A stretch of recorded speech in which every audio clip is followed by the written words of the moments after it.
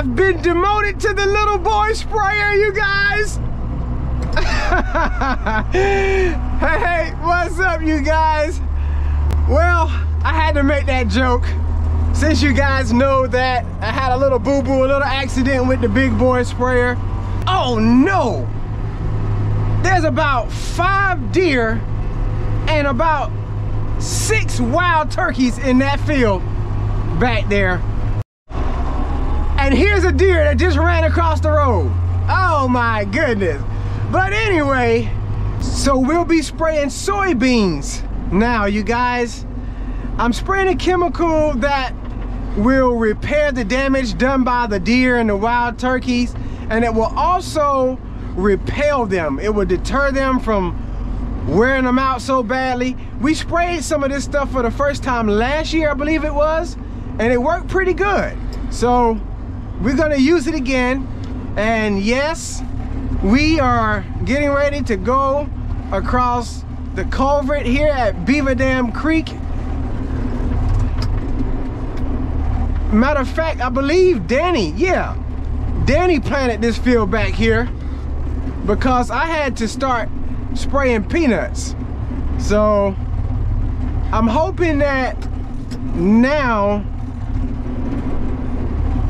the weeds have died down pretty good so I can see the row marker lines, because when I was planting over this way, the stuff hadn't died all that well, and it was sort of hard to see the row marker line.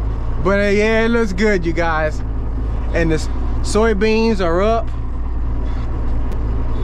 I'll be able to see the row marker line. Good deal.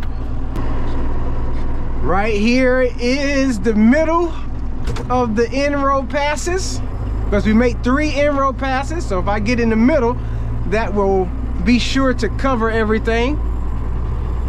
I am gonna hop out right quick and look at some of the soybeans before we get started.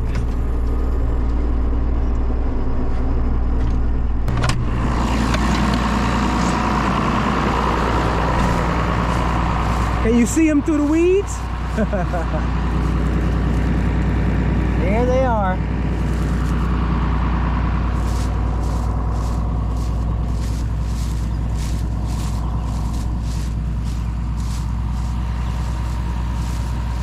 See the row marker line there? Every 3 row marker passes over is how I'll be counting.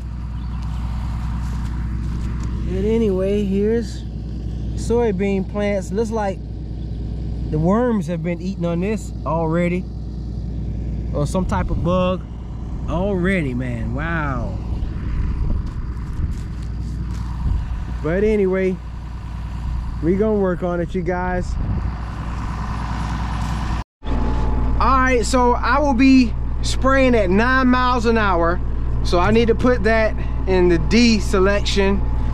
And my pressure gauge should be on 22 psi, and I can spray 30 acres per barrel. So I'm gonna go ahead and turn it on, let it get in the lines, and we are gonna take off.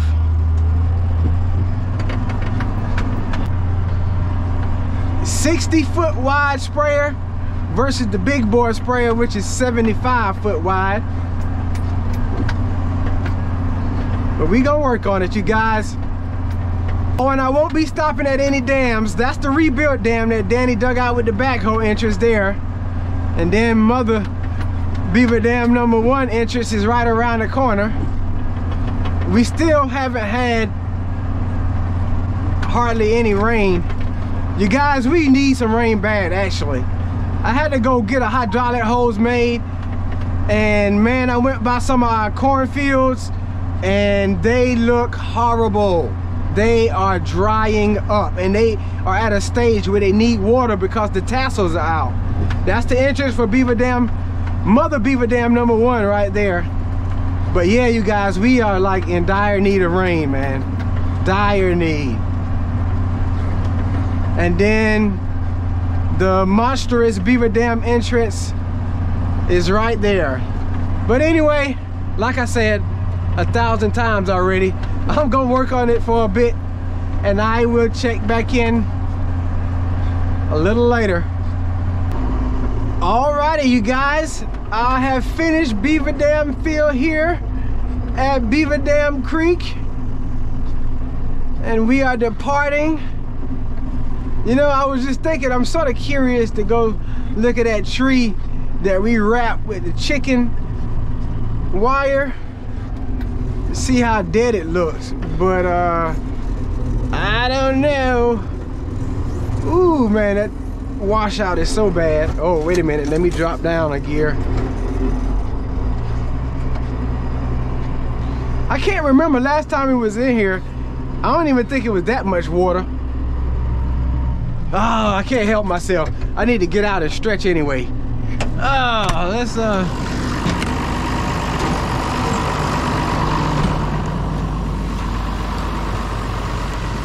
run in here. Oh man, spider webs. Spider webs.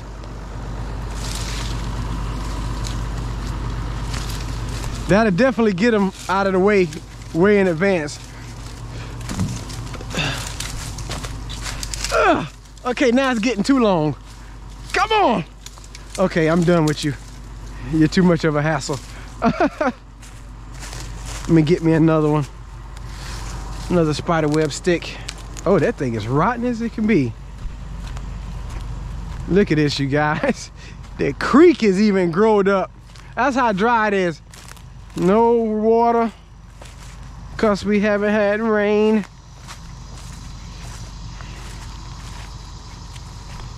Hard to believe that there was ever a beaver dam holding water here, huh?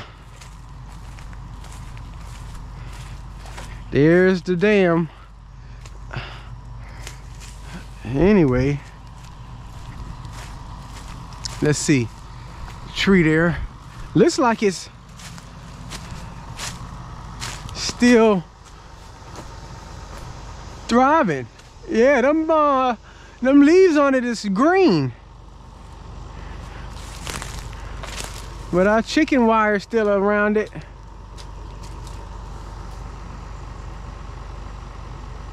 I don't know if it takes a couple of years for it to die or what. I forgot what somebody had said about that thing. So that's that.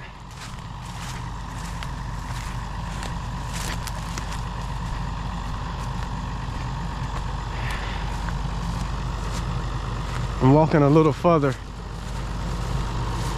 Look at that. Now you know it's bad when this side is dried up like that. Wow.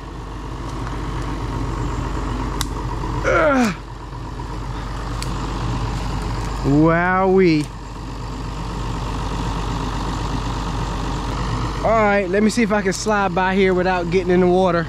Oh, let me not fall. Let me not fall. Oh boy. Let me see. Do it like that. All right.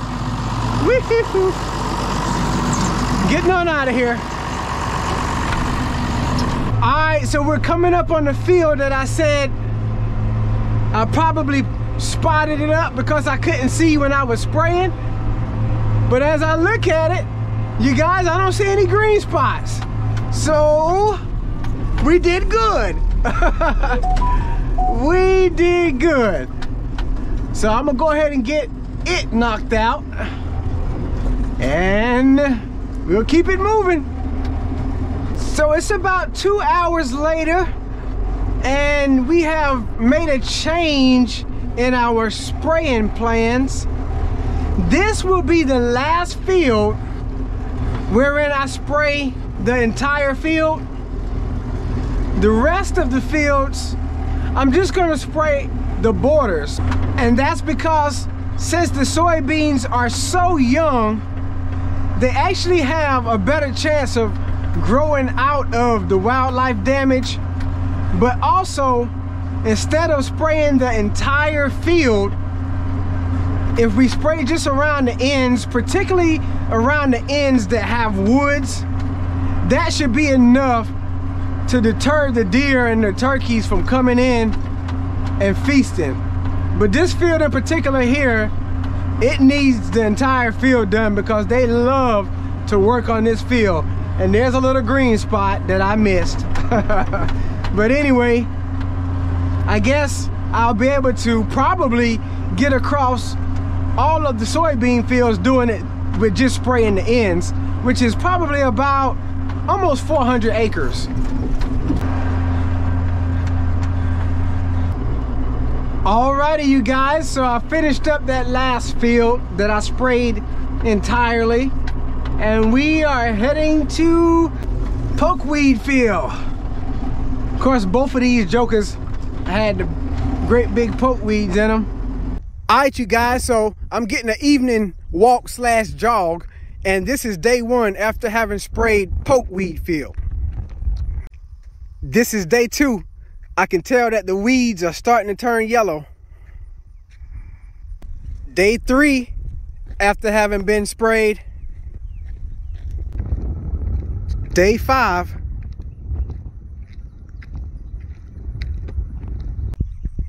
Day 6.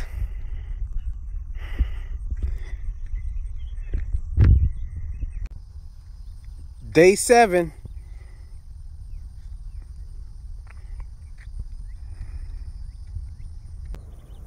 Day 9.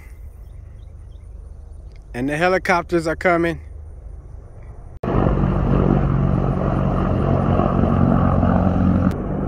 There's the second one. Day 10.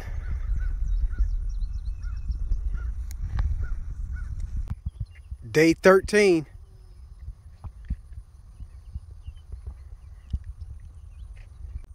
Day 16. And I just planted it. We also just got half an inch of rain on it. This concludes our check-ins. So I'm gonna make my border pass, and that'll be it for these fields. Whoa, oh, oh, we choked down. I was in too high of a gear. That should have been in 1. Okay, now let's try that again, you guys.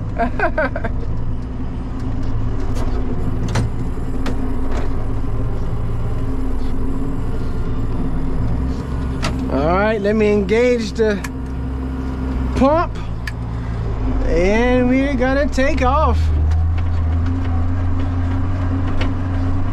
Oh yeah, that's a little difficult to see the row marker here. But the soybeans are up. The soybeans are up. I know y'all can't see them. Oh man, wait a minute. That oak tree fell, you guys. That was a big one.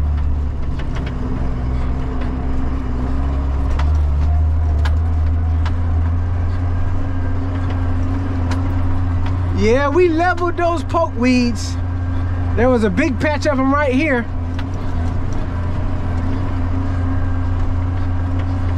Anyway, I'm gonna get these 2 fields knocked out, and we're just gonna keep on trucking on along. Seashell field is next. Looks like Danny is over there talking to Rudy, mowing the centipede grass, and they're digging some over there as well. Okay, so they got the self cutter out there. That's new. All right. All right, Rudy, get it in. So we're getting ready to ride by this guy's farm who has irrigation. If you look at that side there, well, actually, I don't think it's been watered out here at the road on that side. You look at this side over here and see how twisted up that corn is because it's not getting watered. Riding past a few cotton fields on the left and right. All right. Alrighty, we have arrived. 1, 2, 3, 4, 5, 6, 7, 8, 9, 10, 11. And this is the first farm that will be borderizing where Dan planted with the 8-row planter. So the rows are definitely very visible as it pertains to where you need to drive at. So anyway, I'm gonna get it knocked out. Nothing new.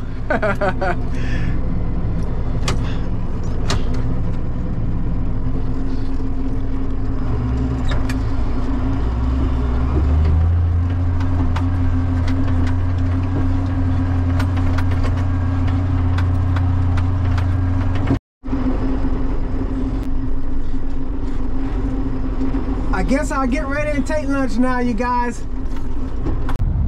And now we're headed back to the field. Look what the birds have done.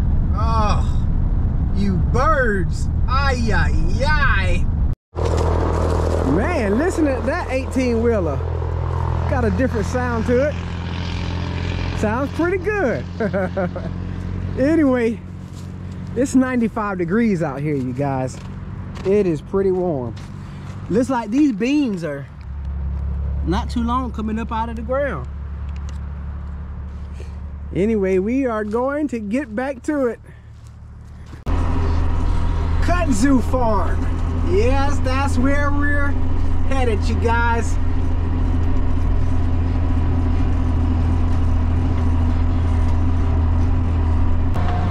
So Dan had to replant out here. About right there is where he stopped at, because just like when we planted the beans and then it rained hard on it, it packed it and they didn't come up good. So from here on, it was only planted once. Same farm, different field, but it's surrounded by woods. So I'm gonna spray this entire field, you guys. This is a deer and wild turkey and wild hog haven. The soybeans actually look good in this field though. I guess they haven't started eating on them too bad just yet. Kudzu Maru. Got one more field on this farm.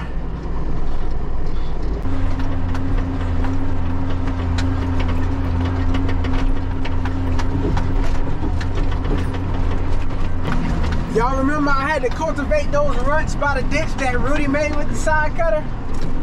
It's still dry as a bone there. No water standing. Back to the drawing board, gotta get filled up. We've arrived at the next farm. And the same goes here. Just gonna knock out the borders. Just seen some wild turkeys run in the woods right there in that corner. Hopefully this will keep them in there, but they don't want to come back out. And here's our next field. Just gonna do the borders. Even though it's surrounded by woods, you would think you would do the whole field, but Dan said just to hit the borders. Field so small and surrounded by woods, we just gonna knock out the whole thing. And we're at yet another farm. Hey, I'm getting over some acres today, you guys. I'm cheating, I know. And so I've run out all the way down to the end of this field. But the good thing is the truck is over at the next farm, right beside this farm and field.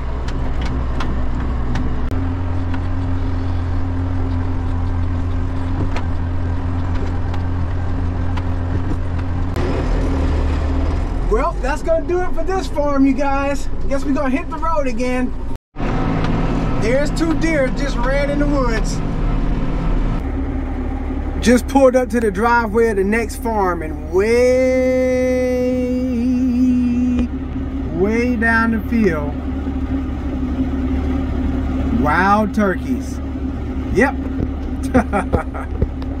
So this is, oh, look, there go the wild turkey. I was just about to say, this is scenic field.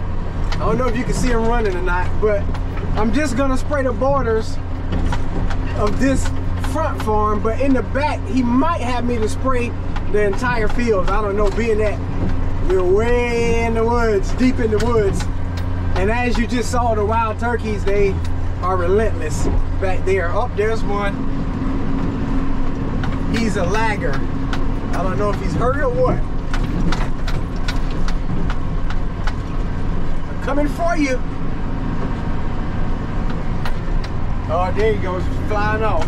Oh, and a deer just ran in the woods over there. Yeah, they all out here having a meeting. Just like this morning. Remember the tree was down here? It's still there. I've already knocked out 2 more fields, you guys. Got 1 more back here in the back.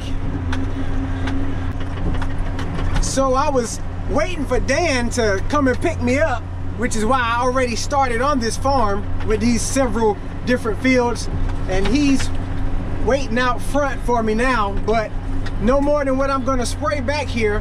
I'm just gonna go ahead and knock it out because I have to make a pass back out to the truck in the front field where the tree is. So yeah, I might as well just go ahead and finish all of this back here and be done with this entire farm. And we're back out front to the big scenic field. This might be all that I spray for today, maybe, because I gotta get the truck moved. I'd say that we covered probably about 325 acres worth of soybean fields, but not the entire fields. Y'all know what I'm saying. Since we've only sprayed the borders, I was able to get over the majority of it. Remember I said earlier, there's about 400 acres worth of soybeans. And so, yeah, we've covered a good bit today, you guys. I guess when I get out front, I'm gonna go ahead and call it a day where Dan will be waiting on me.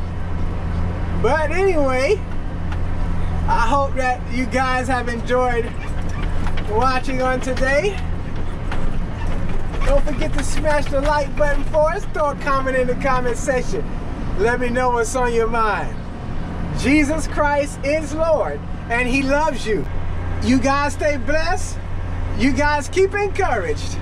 And as always, we'll see you in the next one.